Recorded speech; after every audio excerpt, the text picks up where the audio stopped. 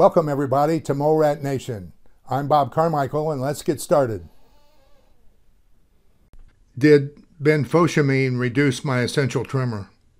Sad to say, no. It didn't help it at all. So did Benfotiamine have any effect at all? Yes, it had several effects. One of them was good. I had some neuropathy in my right foot that was swollen from a bad knee injury. The neuropathy is not gone, but it is much better. I endured 3 long weeks of nausea from the high doses of Benfotiamine. In addition, my hair noticeably thinned during this trial. I had several moments during this trial that I thought Benfotiamine was starting to work. But the next time I became a little hypoglycemic, my tremor was just as bad as always. After 3 months, I decided to try something else. But before I leave this product, I should mention some of the things I did wrong during this trial. I would take my morning dose of Benfotiamine right after I had had a cup of coffee. Elliot Overton says in his download about how to do this type of protocol, he mentions that coffee and tea have tannins that tend to block the absorption of vitamin B1. I would also like to mention that 6 days out of the 3 months, I forgot to take the afternoon dose.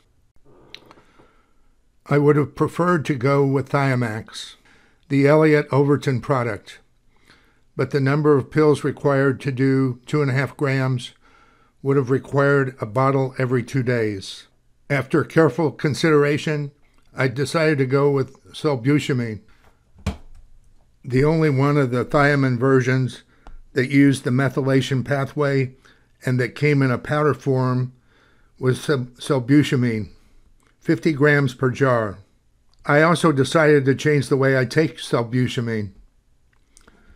Sulbutiamine has a terrible taste that I didn't notice when I was taking the capsules.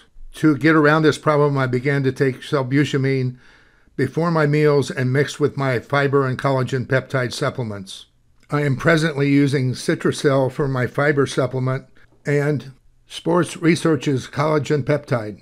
At this point, I don't know if this will help or hurt the absorption of Sulbutiamine.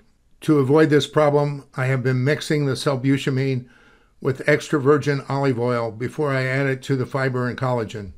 Sulbutiamine tastes terrible. When I mixed it with Citracel, it tastes like orange juice that had been in the refrigerator too long. One happy surprise is that Sulbutiamine does not bother my stomach. About 1 out of 10 of my experiments turn out to work, so all I can do is keep trying and hope for the best. I will find out if this version of vitamin B1 has any effect on my tremor and make another video and add it to the playlist at the end of this video. It is hard sometimes to find playlists on YouTube, so be sure to click on them so that you can find them in your history file. And join the nation. Click on the mole rat on the right to subscribe to this channel. I have no financial ties with any of the products mentioned in this video, and thanks for watching.